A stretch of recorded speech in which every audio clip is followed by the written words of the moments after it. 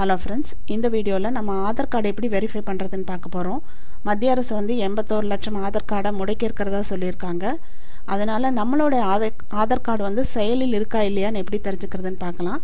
அதுக்கான வெப்சைட் பார்த்தீங்கன்னா uidai.gov.in. இந்த வெப்சைட்ல போனீங்கன்னா உங்களுக்கு இங்க வெரிஃபை ஆதார் நம்பர் இருக்கு. இதை நீங்க செலக்ட் பண்ணுங்க. இந்த மெசேஜுக்கு ஓகே கொடுத்துருங்க.